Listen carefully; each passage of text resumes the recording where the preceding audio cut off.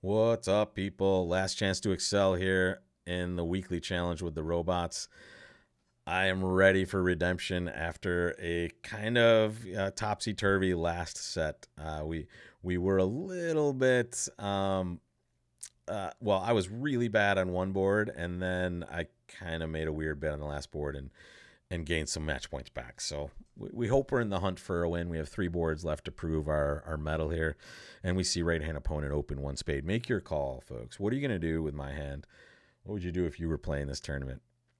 Did you play this tournament? Tell me what happens. All right. The If I flip flop clubs with hearts, if I had 5 hearts, 4 clubs, and 3 diamonds, I would overcall 2 hearts.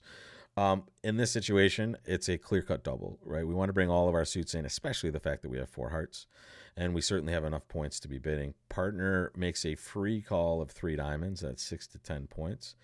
We don't quite have enough to be bidding here. We should expect partner to usually have 5 diamonds here, but they don't guarantee that. I don't expect to have any sort of game here with the way the auction is going. And we know left-hand opponent has some hearts, right-hand opponent has some spades. Sounds like maybe a misfit for them. Maybe we're finding a good plus score. But let's see if West bids. They don't. All right, 3 diamonds it is. And there we go. Very important not to get terribly excited when partner makes a free bid. Remember, you already doubled, right? So partner's doesn't have some amazing shakes over there usually. They're just bidding a lot of their shape and some of their points. There we go, king to the ace. Make sure you play the king there, folks. You have to get that ace off the board. And now they're leading clubs. You might say, oh, that's awesome. Nah, not really. Here, I want to see the jack of diamonds, so I'm playing the 10 or the ace. That's fine. Here comes a club ruff, maybe. Or just, okay, they're clearing out a spade. Fine with us. And there we go. Wow, it's amazing they're short in clubs because they also only have 2 spades. So, yeah, we're going to play this. It seems like we're getting a bad break in diamonds, possibly. In fact, it feels exactly like that's what's happening. Okay. Yep, there it is. Shocker. Okay, so now we can actually draw some trump by playing that card. But here, I'm going to play this. And then I'm just going to put this on the table, and there's a little trump draw. And we're going to slide back over here. And now they're going to ruff low. Okay. Sorry, did I miscount some trump here? Yeah, I must have. All right, we'll take it. 75%. See, sometimes you don't even have to count perfectly. If you just kind of figure out the way the cards are going, you're either losing more tricks or you're not. so here, good contract for us. 2-no in the East. How'd you get into bid 2-no? You overcalled 2 clubs. Okay. Well, whatever. So again, not a fan, folks. If you had a 4-4 hard fit, you just are in a terrible spot compared to the rest of them. And honestly, bidding normally gets you to 3 diamonds, and if you make it, you're doing great, right? So here, did well to kind of pick off that we were getting a bad diamond break, and then the rest of the hand worked out for us. So plus 110, 75, up to 3rd place. We're doing it. Are we doing it? I don't know. All right, 1 heart, 5-5. Always your higher ranking suit, no matter what. I don't have a quite good enough to game force here. So I'm going to bid 2 clubs. My partner bids 2-no. Is 3 clubs forcing? It's not forcing, so I'm just going to bid 3 no trump, folks. No messing around here. I don't want to miss a game. I'd like to be able to show my shape if it's necessary. I just don't think it ever is in these spots, especially because it's another best hand type thing. All right, partner has a very nice filler hand, right? We have good cards for each of our suits. Let's get back to business. So we had a big day at some point in this challenge where we were all playing no trump contracts. We're back at it. What's our winner number? What are we looking at? In fact, I'll play the first trick. All right, so what's our winner number now? They just won the ace of diamonds.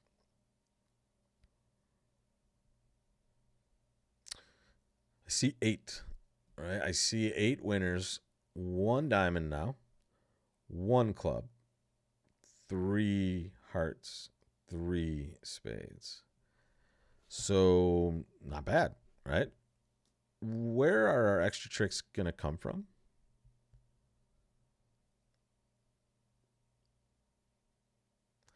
Yeah, so it's an answer that could be a lot of places. If hearts break 3-3, we're just going to take 2 extra heart tricks without any extra work. If the king of clubs is on side, we could potentially take 4 extra club tricks if it's also a 3-3 situation. But the problem is the robots have gotten off to their perfect choice of leads, right? So we're going to need to make a decision on where to go initially. Because the other part of this is if we try to see what's going on in hearts, let's say we play the ace, the king, the queen of hearts, and they don't break 3-3, and we haven't taken a club finesse yet, now we might lose that, and then hearts and diamonds. So we're in a really interesting spot.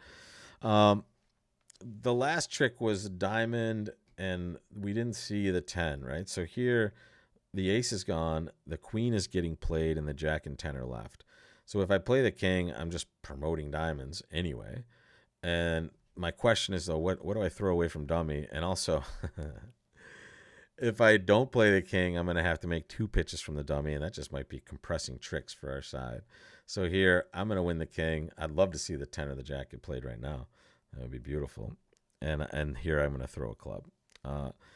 Now, let me ask you this. What do you think the percentage is of a 3-3 break and when you have 7 in a suit? And then what's the percentage of a finesse for the king? Yeah, so 3-3 is like 40% maybe, something like that. And a normal finesse is 50%. So I'm going to take a club finesse right now. I'm going to hope it wins. And if it doesn't, I'm really going to hope hearts aren't 3-3. All right, so now that was lovely. So that won. So we're going to play a heart to the queen. There's our transportation. And we're going to play a club back to the queen. All right, now we're really hoping clubs weren't 3-3. Do not. Thank you. Thank you. Ooh, and they pitched a spade, folks. That is lovely as well.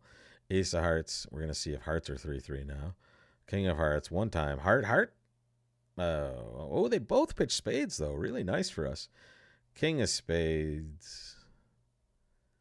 Spade to the hand. Let's hope they just break well for us here. There it goes. Scooper duper. All right, there's the club that was a winner. And there's a diamond that's a winner for them as well. Whoa! Hundo in the books. Amazing. How did we do that? Let's see where we get up to. Oh, we're in first. Wow. Oh, yeah, we did it. How did we do it? How did we do it? 3-0 Trump. Did I do anything weird in the auction? I don't think so, right? This person, so they kept bidding clubs, and then partner bid some hearts. Okay, and this person was just in 3. Wow, I like it. Right? I guess we just guessed correctly here, and also their pitching of spades was just bad stuff. This shows you it's important to count your winners initially because it can lead you to the right play. Right, when I count my winners and I'm at that number, the club suit makes way more sense, and then I can fall back on hearts and or spades for my extra trick. Right, so you take your biggest bang for your buck, and then you have ways to get back to it. But man, 100, I'm in for this. One more board to maintain our hold on victory, and wow, that's 22 points, and our partner opened a club, so we're definitely playing 6. The question is, are we going to play 7? And we're going to take our time to answer that. Just going to bid a heart here. 2 clubs. Great. Make another forcing bid. 2 diamonds. Perfecto. 3 diamonds. Okay. This is amazing. So partner has twice rebiddable clubs and diamonds. So they're like 6-4 or maybe 6-3, something like that. And we are going to key card in diamonds because now we get to find out about the aces and the king and queen of diamonds, which are really useful pieces of information for us. So 4-0 Trump. 2 with the queen. So here's what we're looking at. We have how many key cards, folks? In diamonds. Remember, we bid 4-0 Trump, and the robot took this as Blackwood and diamonds. So they said, I have 2 key cards with the queen. So what does that mean? That's not a 6. With the queen. All right, we have exactly 2 key cards. So it means we have 4 with the queen, which means we have enough to play 6-0 Trump. All right, we're not going to play diamonds ever. We were looking to play in 6 or 7. We're missing a key card, so we're just going to play 6. If it's the ace of spades, we have solid diamonds. If we're missing a diamond, we have set-upable diamonds, which is exactly what's happening here. It's going to be super easy to play, folks. We're going to knock out the ace of diamonds.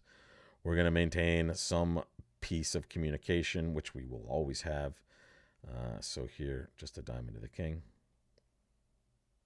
And that is it, folks. That should be a win for us. Trying to lead a heart. Well, we have a lot of tricks, my people. All right, let's see where we're at. 64.3. I don't think you can do any better than 1440 on this. Let's ship it. Ship the victory. Ship it. Show it. Yes. Ooh, very close. Very close. And we knew this player. This player had some big, big results here. So we just pipped them at the end with that one extra trick and 3 no on board 11. And then, board 12. Honestly, here's the deal. Remember, when your partner opens the bidding, always, you're usually asking yourself, do we have enough points for game? Here, that answer is not just, you had enough points for game almost with partner not opening at all. But now when they open the bidding, 22 plus 12 is 34. You bid at least 6. And if you get a chance to take on some extra information, namely, hey, we can find out about the king, queen of diamonds, and I have jack fourth. Let's go, right? You know your destination is at least 6 no trump usually, unless you find your major suit fit. And we didn't find our major suit fit on this last one, folks, because our partner could have bid 2 hearts, right? So we know we don't have a heart fit, so it's time to play 6 no or 7 no trump if that's in the mix.